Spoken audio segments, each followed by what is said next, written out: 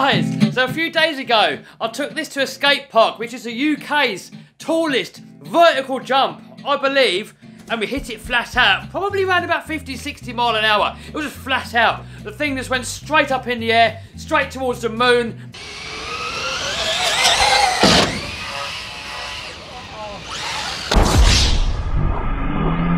Oh!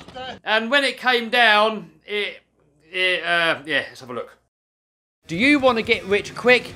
Then buy a lottery ticket and hope for the best. If you want to get rich for sure, you have to provide either a product or service of value. I've spent the past 10 years of my life trying many different ways of making money online. And by far, the quickest and easiest way that I have found is by selling on eBay. And I've helped hundreds of people make thousands of dollars every single month. So if you want more money so you can buy more toys, buy a nice house, or quit that dreaded 9 till 5, then click the link down below and I'll show you how. So in this video, we're going to have a little look at it to see what's wrong with it, order up some parts, and then mend it. So the first thing that I noticed when it landed was that it lost power. Oh, just noticed, look, we've got a crack in the chassis there, look. Uh-oh. Maybe we can save that chassis. Maybe not. I don't know. But anyway, when it landed, I tried to drive away, and it just went... So I must have bent the motor mount, or something's happening here, so we have to investigate there. Also, I smashed the rear shock tower, look. It smashed it straight off of the bulkhead, and it's also taken this link out here with it. Not sure if the actual diff case itself is alright or not. I think it is though. It looks pretty good. Then moving on to the front, the shocks and everything's okay. The shocks has taken it, which I'm actually surprised about, because these are plastic shock bodies. And on my other Rustler 2-wheel drive, whatever that is, there, we're going to repair this in a minute.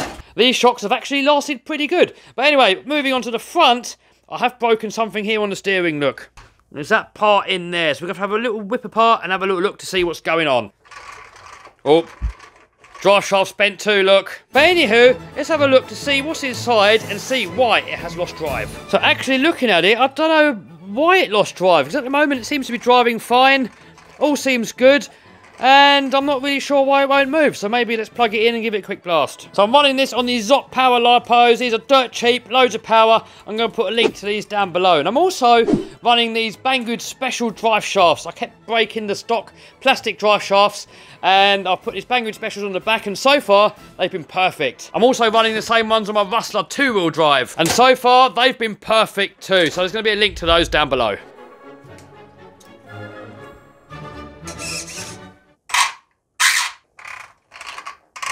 I think just the motor moved. Uh-oh. Well, it's come away from the mount down there, look. So I think we'll whip out that motor and have a look to see what's actually going on. I think there used to be a pin sticking out of there, but I can't really fully remember. See that hole at the bottom there, look? It definitely looks like there's something missing there. So if we have a look at the exploded diagram, I can see there it's supposed to have one of these screws in there. So hopefully I can put a screw in like that. If not, I will need a new motor mount. And I can't actually get in there without removing this whole section, so let's take that out and then we can have a proper look at it to see if it's actually broken or not.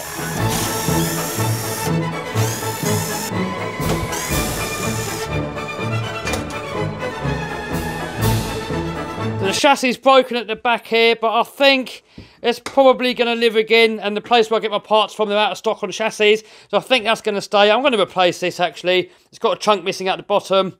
I want to order the correct screws because this won't fit. The spur gear has a slight little bit of slippage on there, but I do have some optional ones here. This one here is a 52 tooth, I believe. Nope, a 54, sorry. And in here we have a 50 and a 52. So I may chuck on there 52 just to gear it up slightly, make it a little bit faster. Bulkhead looks fine, so I think it is only the shock tower. And then with the steering, it's killed this part here, but unfortunately, you do have to buy the whole entire set, look. So actually, the damage on this hasn't actually been too bad. That was a really, really nasty, well, it landed flat, but the height was unreal. That must have been 40 to 50 feet up in the air and landed slapped straight onto a concrete floor.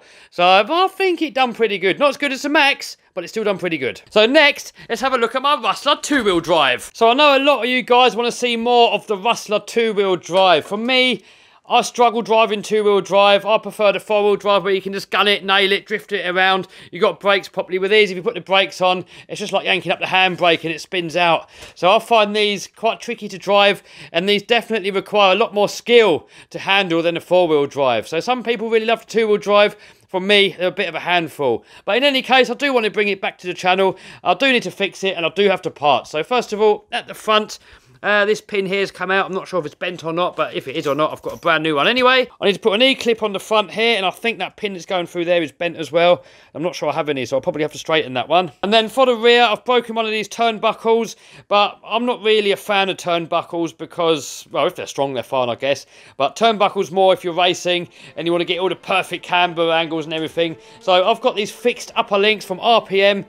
These are not adjustable, obviously, but they should be stronger, so hopefully that's going to stop it from doing that again. And I'm also hoping that I can fit these onto my slash 4x4, which is upstairs, because that keeps busting these turnbuckles as well. So if I could find some solid links that are flexible and don't break, that would be a bonus. But for now, let's stop waffling and get some stuff on here.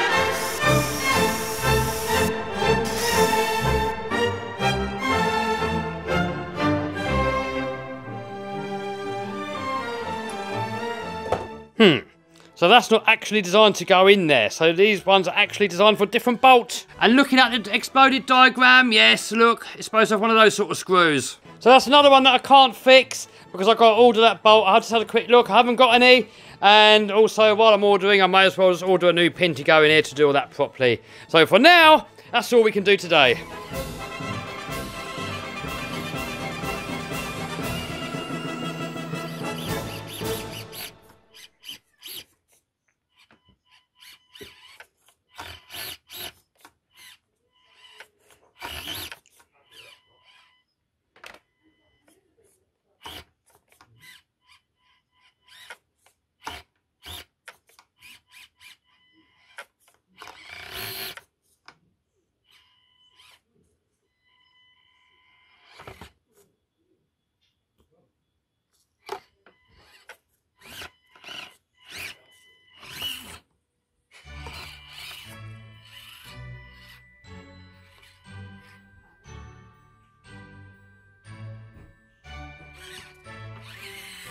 So while we're waiting for new parts, I may as well paint myself up a new body.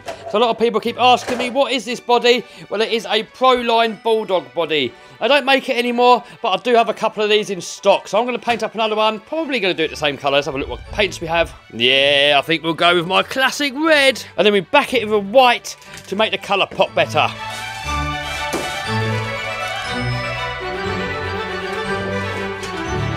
So I'll always do a rough cut first to get rid of most of the plastic, then it makes it easier to cut it out properly. Now these scissors here, they've got a slight curve to them here, look, and that makes it easier when you're cutting around wheel arches and around bends.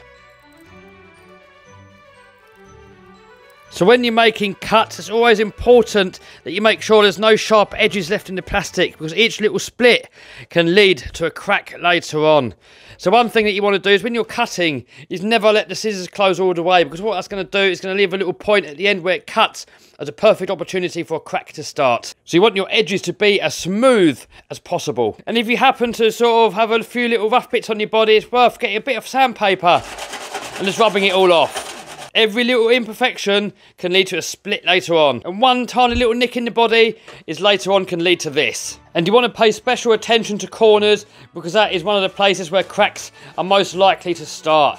So just make sure you sand it all and just make sure that it's perfectly smooth. Because it may seem like a little bit of extra work, but it's going to save you a lot of time by keep painting up new bodies. So next we've got to degrease it. Some people wash it with washing up liquid and water. I'd like to use this brake cleaner stuff. The only reason for that is that it's a lot quicker.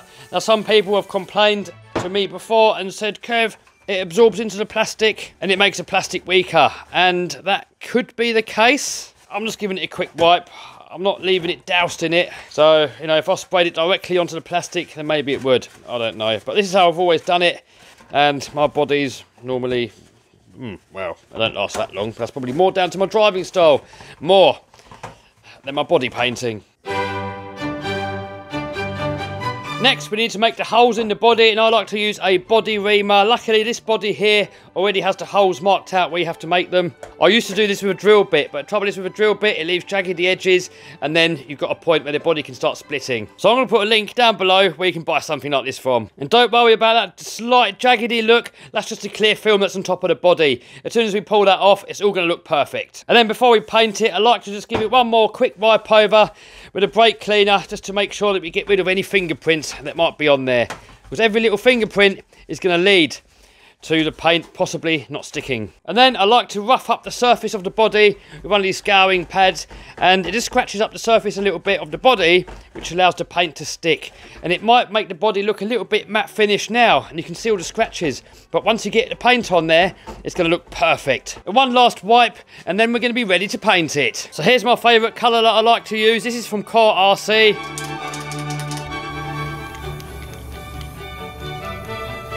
So first coat is a dusting layer, then we wait for that to dry, and that gives us the rest of the paint something nice to stick to. Then I'll probably give it another 2 or 3 layers until like the paint's nice and evenly on there. We'll let it dry, and then we'll give it a layer of white, and that's going to make the red paint really pop and stand out more.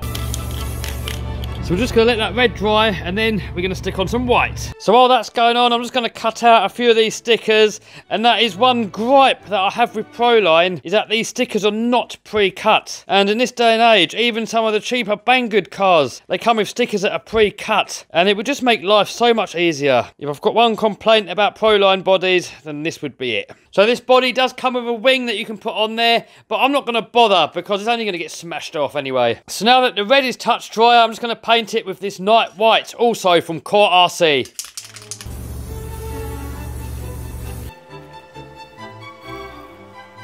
Boom. Alright, the paint's touch dry, so now we're almost done.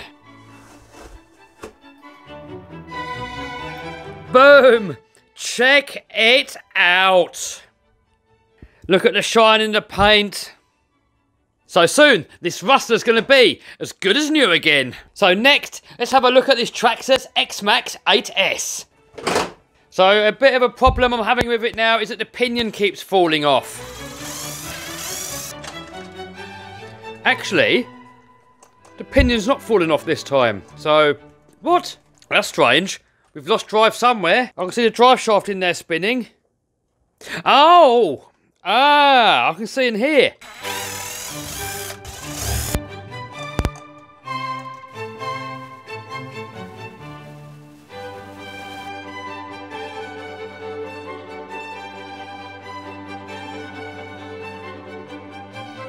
So hopefully, I'll have some spare parts. So here I have my very own personal X-Maxx parts department. But it looks like I haven't got the part that I need. Oh, but I do have the old cush drive out of this X-Maxx, because this X-Maxx here is now running the mod 1.5 gears, which Dean makes. So all I've got to do is change over the spur gear, because this one here is a 46 tooth, and the one I normally run on this X-Maxx is a 50.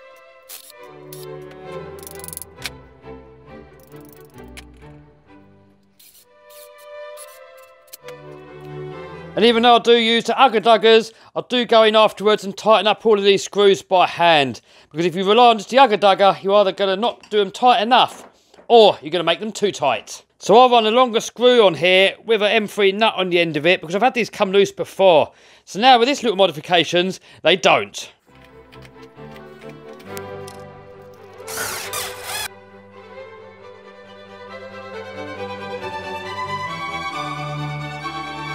So next, we've got to change the tyres. So these ones here are actually almost brand new wheels and tyres, but I don't think they were glued properly from the factory. And where the gluing come undone, and then the tyres sped up, it all kind of come off, expanded, and then blew the rubber off.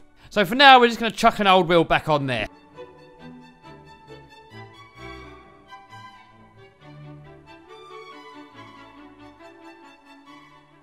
But anyway, that's enough wrenching for today. Some of you guys have been complaining, saying that you want to see more wrenching on the channel. So I've done a couple of videos recently. I just want to see how popular they are. If nobody watches them, there's no point in me making them.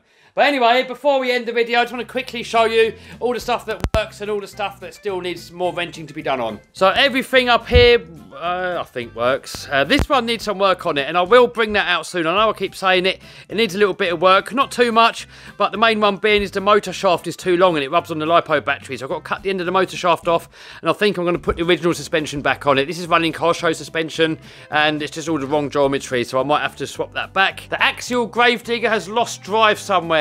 So I'm going to have a look at that to see what caused that. Everything along here all works perfectly. This needs a new servo. Oh, actually that I forgot about. This one needs a new diff cup. This up here all works now. This had the drive shafts falling out, which I've now solved that issue, I hope. So I can take that out again soon, but it does need a new rear chassis brace because that might be why it was popping out to start with. So here's the tanks that I just did a review on. This one here only it only goes round in circles, doesn't go forward or backwards. So I may well take that apart if anybody's interested so you can see how it works inside. Maybe we can fix it. Maybe we can even make it faster somehow. So give me a note down below if that's something you want to see or not. The two Rustlers, I'm waiting for parts, so they're going to be back in action soon. So the Slash, that really needs a full rebuild. I mean, mainly just the bearings replacing because I had it out in water and yeah, it does still move, but it's quite seized up. A lot of the bearings are seized up. So I will whip that apart soon. Let me know if you want me to do a video of it because these videos always take ages and ages and ages to make. Loads of effort, loads of editing. And if nobody watches, it's not really worth wasting my time.